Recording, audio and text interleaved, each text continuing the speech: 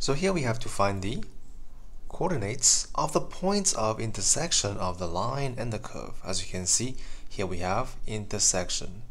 Usually that will lead to a solving simultaneous question, kind of question.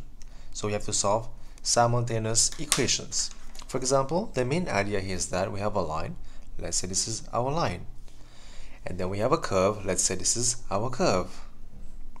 Now you can see we have 2 points of intersection. So we have to find those 2 points. That's the main idea behind this question.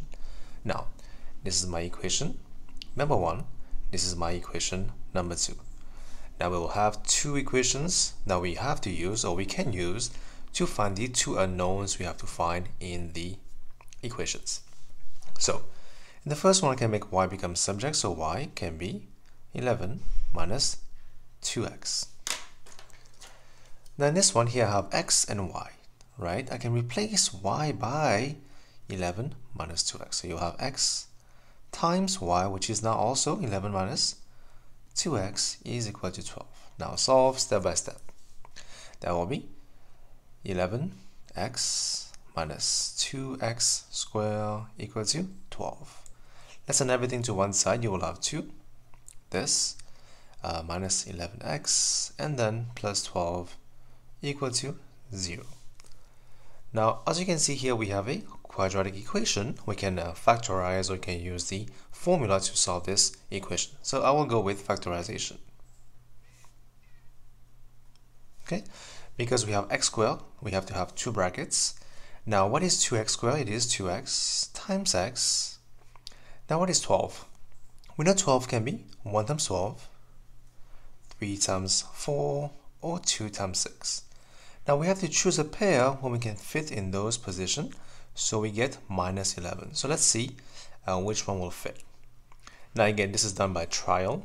I don't know which one is going to be okay. I can try one by one, but now again, I don't want to waste your time. I know exactly which one I will choose. I will choose this one. Right. I will put 4 here and 3 here. Now, for me to get minus 11, I have to have minus 8 and minus 3, because minus 8 minus 3 is minus 11. Now to check, minus times minus is plus, so here we have plus, so this is a good factorization. Now solve, that will be 0. This also will be equating to 0. So x have to be 3 over 2 and x have to be the value of 4. Now for this value of x, let's find the corresponding value of y. So y will be 11 minus 2x, that will be 3 over 2. Simplify.